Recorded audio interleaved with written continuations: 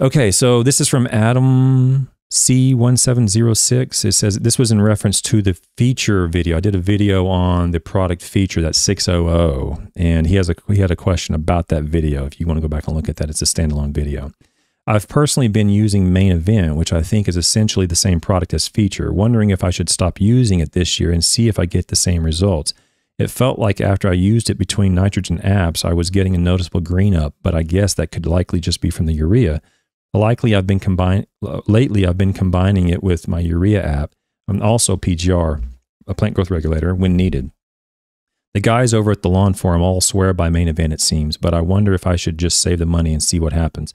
Well, I don't know that product, but I don't remember saying feature was not useful. I don't know if that's what he's implying, but I think if I said that your Turfgrass would probably look perfectly fine with that product, that 600, with it had some iron in there. Okay, when you're putting out a liquid product that has iron in it, and I honestly I can't. I wish I should have pulled up this other Main Event product.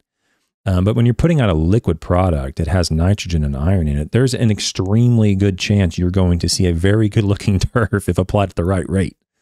Okay. It's all the other stuff that's wasteful, the zinc and the boron, and the copper and all this other stuff in there that they want to put in as a micronutrient package that is very, very unlikely to ever be beneficial to the turfgrass. In many cases, the micronutrients are more harmful than beneficial in some cases.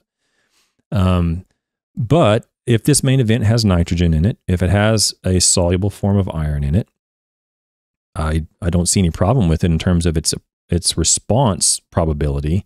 It's probably just a very expensive way to do it. That's it. And I don't know the cost on it. So I don't even know if that's true, but that's the way I'd look at that.